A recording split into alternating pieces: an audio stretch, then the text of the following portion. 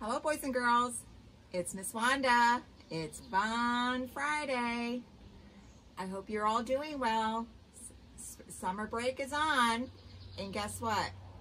This coming Sunday is going to be a holiday, and it is Father's Day. It's Father's Day or somebody special in your life that you look up to. Well, we're going to make him a gift today. And what we're going to do is we are going to make a barbecue platter plate. And what I did is I went to Dollar Tree and I got this platter for $1.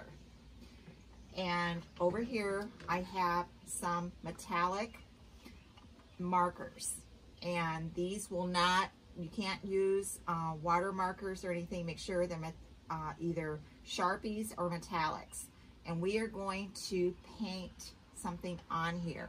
So stay with me and I'm going to show you what I'm going to paint and I'll be right back. Go. Okay, boys and girls, as you can see, I am writing Happy Father's Day. Remember, this is your design. You can do it any way you want. I kind of did uppercase letters. And maybe you want to draw something special you do with your father. Or like when you guys are cooking out, maybe the grill. And maybe something maybe you like your dad to grill on the grill for you. So you can use this area right here to draw too. And boys and girls, there we are. There's our platter for our fathers for Father's Day. It was done very simple with a platter from Dollar Tree for $1, and we just used some Sharpie markers and metallic markers.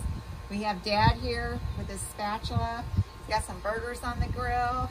They're smoking, and it's year 2020, and we kind of made it look like our backyard with some trees and some sunshine, and happy Father's Day.